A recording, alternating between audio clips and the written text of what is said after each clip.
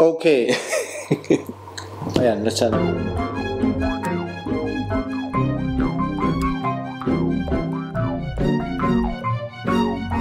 Hello everybody and welcome to the Filipino Freethinkers podcast that's also a video. I'm Red. I'm Marnie Tonson. And today we're talking about something that's very important but not a lot of people are aware of. Recently, the Supreme Court upheld the constitutionality of the cybercrime law, but they struck down certain provisions, and that's what we're going to talk about today. We're going to demystify and answer the common questions about the cybercrime law and how it affects us. What should we do about it? So let's start with what actually happened. So what are the things that the Supreme Court struck down? Yeah.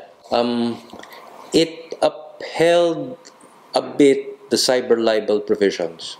What it struck down was the provision that would make cyber libel apply to reposting, retweeting.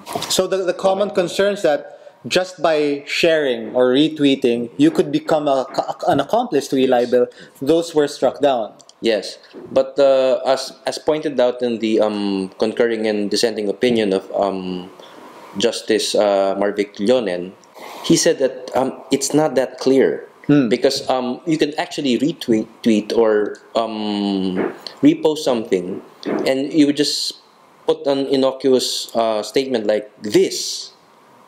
Then, in effect, you're actually restating the whole thing. So there has to be context that you have to apply. And if you're a lawyer and you have a client that says this guy is libeling me, you just don't say, oh, we can't use that because he didn't use enough words. If I'm the lawyer for the guy who wants me to file a libel suit, I'd look for context. I would look at the entire online conversation. Yeah. So I wouldn't just tell him, forget about it, the cybercrime law wouldn't apply.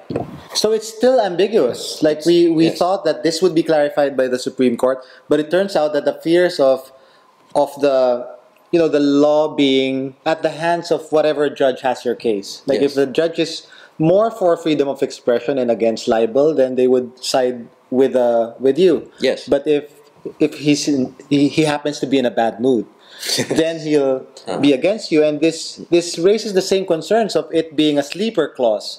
Like if the president happens to become someone who's not for freedom of expression, then the freedoms of expression aren't guaranteed. So the problem is still there, in your opinion. Yes. Actually, I have to clarify that since I'm a petitioner, I'm still under the sub judice rule because we're still filing. But I could safely say that we are going to cite the dissenting opinion of Justice Leonen. Yes. And that's precisely what we just talked about. He said that the nuance is not that clear. So you have to look for the context, and that's something that the majority opinion did not get. Yes. So we are both members of the Philippine Internet Freedom Alliance. You're welcome to join us, by the way, at pifa.ph, please, and just to be updated on all the developments. And we are going to do some things, like a motion for reconsideration. Those are the things that we'll do. We'll continue to raise awareness about this issue. And so far, like the issue that still sticks out for us is the e-libel. And we'll get back to this in a bit before we end this podcast. But let's talk about the other provisions that were once concerned. So the provisions on monitoring, the data, and what about those? Cyber surveillance. We're actually glad that Section 12 on real-time collection of traffic data was struck down.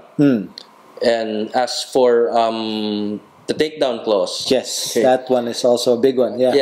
But then even the Solicitor General gave that up from the very beginning. He said we're not defending it because we too believe it's wrong. So that was one thing even before the decision came. In that sense, we were already partida. Well, the problem there is that in Section 12, that's the real-time collection of traffic data. That's only one part of a slew of provisions on cyber surveillance. You have 13, you have 14, and I think even 15. I can't recall exactly which ones these are, but these are the ones that deal with the preservation of data. Yeah. Okay. The problem there is that you're going to force third parties, meaning the ISPs, okay, the internet service providers. You're going to force them to work for the government. Yes. Okay. So the difficulty with this is that if you're an ISP, you're a third party, you wouldn't want your business to be bothered. Yeah. So if the government wants something, and I have to depend on the government to allow me to work with the franchise, then I'm going to give it to them. So if they say, okay, can you keep your data or the stuff that's getting posted for more than 2 months? The real businessman would say, of course, yes, because you could pull the plug on me at any time. So that's the danger. Section 12 is an obvious, it's a no-brainer. Being able to look into traffic data, that's snooping. Yes. Okay. The problem with the other sections, it's a form of snooping. No, not really form of snooping. It helps snooping by the government. Yeah. And we have to remember that with the revelations of Snowden, well, I guess we're going to include this in the motion for recon. Snowden revealed last year that there's the Five Eyes surveillance network, wherein you have the US, Canada, UK, Australia, and New Zealand forming the Five Eyes network. Yeah. And the problem there is that even if our national security agency would say, "Oh, we're not yet using the law. We're not snooping on anyone yet." Yeah, but the problem there is that you already have these other countries already doing it for them. Because we have to remember that that's the reason why in Germany, Angela Merkel was so angry because she found out, Angela Merkel is the head of Germany, she found out that she was being spied upon by the US. So Angela Merkel, Brazil, so that's Germany and Brazil, they helped form last year the UN resolution on the right to privacy in the digital age. It was specifically created as a reaction to the Five Eyes network. Yeah. And our problem there is that according to one of the Snowden leaks, one of the more active embassies in the Five Eyes network is the Australian embassy here in Manila. So what you are saying is that there are already signs of the Five Eyes network here in the Philippines, and it's in the Australian embassy here. Yes. So when SOPA, when PIPA, when it became an issue, that's around the time that the cybercrime law also kind of became an issue here, and the fears have been that we are headed in that direction. Yes. Do you think that we are? Yes, definitely. The problem there is that these Five Eyes nations in the Five Eyes network are already doing the snooping business for their allies. Yeah. Okay, and Does that include us? yes. So, Okay. So what happens is they're already snooping on Filipinos, and the Philippine government is free to ask for their help. So it's kind of a disingenuous thing when the Philippine government saying we're not snooping on you. Yes. Our friends are. Yes, our friends precisely. are. And even if they don't get the rights to do it themselves, practically we're already not as private as we all think we are. Yes. The surveillance state is really now So it's already happening now. Yes. So let's talk about another very controversial provision, cyber pornography or cyber sex. Actually, that's my pet peeve.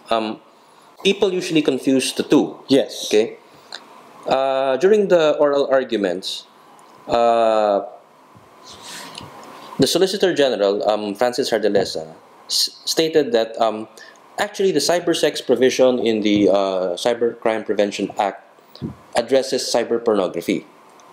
Okay, but then Justice Peralta, who's an expert in criminal law, said, "Now wait, now hold on. There's nothing in the law that states that the cyber sex provision, Section 1C1, only addresses cyber pornography." Okay, my personal opinion is that the authorities are confused when they see cyber sex, the word, because it's all over the news. Cyber sex den is raided. Cyber sex den. Okay, what's bad there is the den.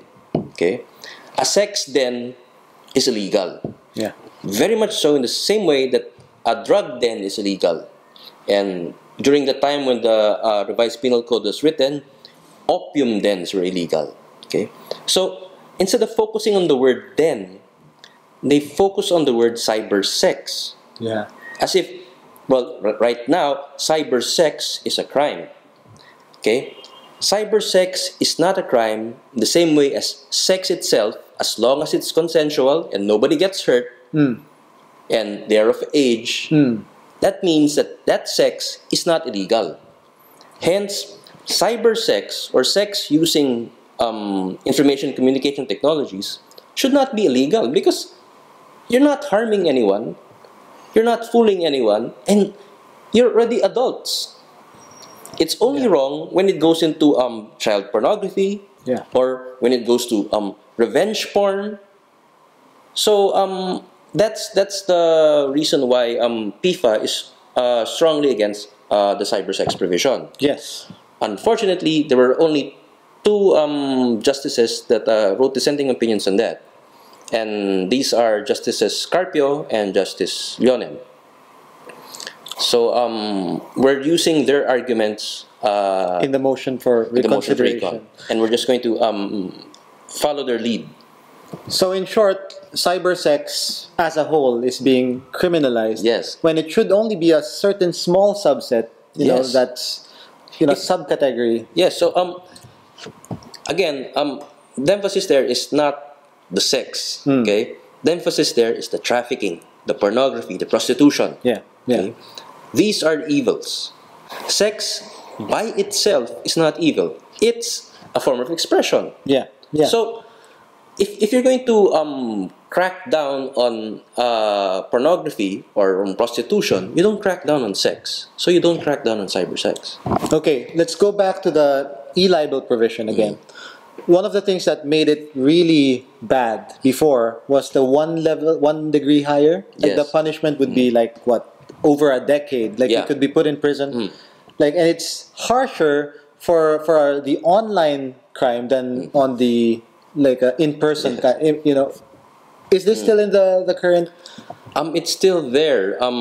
As regards the raising to 1 degree higher. Yeah. But the weird thing is, they related it to this other provision that says that all other laws are subsumed in the cybercrime law, and if you use ICT, information and communication technologies, you raise it to one level higher. Yeah. Now, I was looking for this in the decisions and in the concurring dissenting opinions. During the oral arguments, Justice Carpio pointed out that the provisions on cyber libel or on any type of crime, cyber crime, does not distinguish between a computer that's connected to the internet and one that's standalone, not connected to the internet. Therefore, if you use a word processor to write something, even though you don't post it online, that's still a crime of cyber libel. Yeah. So in the words of Justice Carpio, who in this day and age does not use a word processor? So by implication, almost all types of libel is cyber libel. Cyber libel. So it's so it gets the maximum or the 1 degree higher penalty. Yes, the 1 degree higher. Yeah. So well, when you you play through a range. Yeah. Okay, so it's not automatically maximum, but automatically you're 1 degree higher. That's the problem. And there's also one thing that was pointed out by Justice Peralta again. He said it was during the time that he was questioning Congressman Nery Colmenares, who was there at the oral arguments. He told the Congressman, you should tell your colleagues at the House that they might not be able to run because if you're slapped with a case that's 10 years and higher, the Omnibus Election Code won't allow you to run. So I'm not sure why they left that out in the main opinion and in all the minority opinions. But I'm thinking that perhaps they really want to see what would happen come election time. Because by then, only angels will be able to run. Because everybody would be filing each other with libel cases. Yeah, and they still did not change anything regarding the decriminalization of libel, which, it has been called unconstitutional. Like libel being a criminal case instead of a civil case. Justice Leonen was the one that's for the total decriminalization. Yeah. Justice Carpio said that he just wanted libel not to have that high level of proving the, what do you call that? Malice. Yes, the actual malice. Yeah. Okay, so what happened there is that he said, okay, keep it there. Just make sure that if you're a public official, a public figure, you don't have to follow the actual malice rule. And he was joined in by Justices Brion and Mendoza. So 3 were for the diluting of the libel provision, and Justice Leonen was for the total scrapping of the provisions on libel and cyber libel. So far what I'm getting is that this case is far from a good and constitutional case as far as democracy-loving people are concerned. It's improved a lot, like compared to what it was before, but it still doesn't cut it when you care about our freedoms. And there's, of course, a lot of nuances, a lot of things to learn, which is why it's good that you're writing this series for GMANewsOnline.com. The first one is already out, and the others will be out hopefully by tonight and tomorrow. And look forward to that. Keep yourselves aware. Join PIFA at pifa.ph. This fight is not over. It's very disappointing that a lot of people think that we've already won because of the TRO that's since been lifted because the decision has came. It is constitutional according to the Supreme. Yeah, we're not yet sure about the lifting because it's not yet. I was looking for that, but don't tell them that. Don't tell them that the TRO. I think they forgot to say that it's lifted. So if they didn't say it, it's not yet lifted. Okay, so you heard that here from us. Thank you for watching, and again, pifa.ph, and check out his series on the cybercrime law, and see you next time.